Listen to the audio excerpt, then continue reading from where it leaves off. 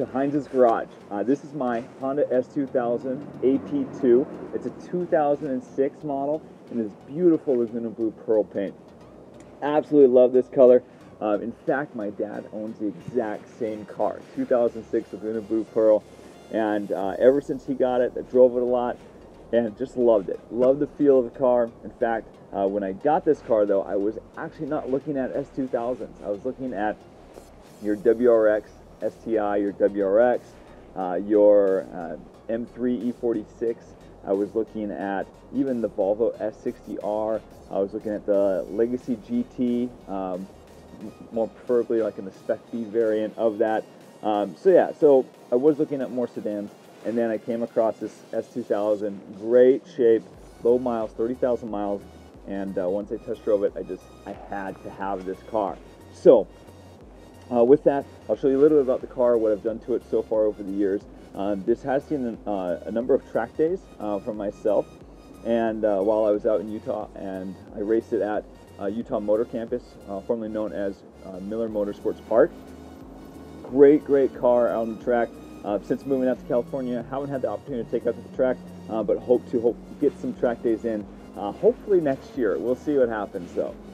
But give you a little idea of some of the things that I've done in the car. Most importantly, right here, if you can see, we had the clear side marker, one of the first modifications that I ever did to the vehicle.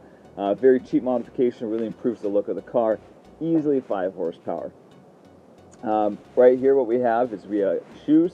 The shoes are the RPF1, also known as the AP2 V4, as everyone gets them. They are a 17x9 plus 45 with the offset. They are wrapped in a very sticky Nitto NT01 and a 245 width tire, and it's squared around the entire car.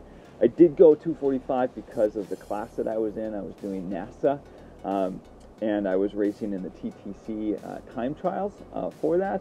And if I went to a 245, it would have moved me up out of the class. So I went with the 245 tire for this huge sidewall. Don't ever do that.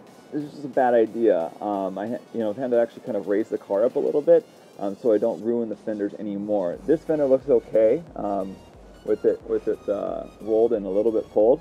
The other side does have a little nick, and hopefully in a video in the future we will go repair that. But still very good, very light wheel. Happy with it. Other downsides though, if you do upgrade to a big brake kit, you can't really use the RPF1. A lot of people will go to a 17x8 RPF1 because of the concave shape of the spokes there. Makes it so it clears the big brake kit. But in this case, I don't have a big brake kit. I do have stock brakes on the car right now. I do have a racing setup as far as the brake pads are concerned. But I do also, really one of the first ones I did for the track was a stainless steel brake line. Underneath the hood, stock engine. The only thing that's changed is a K&N intake. No real horsepower gains, just really a throatier sound with the intake.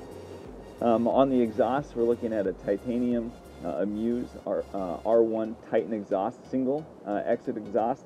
It's about a 9-pound exhaust. I bought it off a guy down in Texas, and it was probably the best decision I made. I watched so many videos of the exhaust, and I do have a video in regards to the exhaust, and watched so many videos, and to me the Muse R1 Titan was the single best sounding exhaust. Now,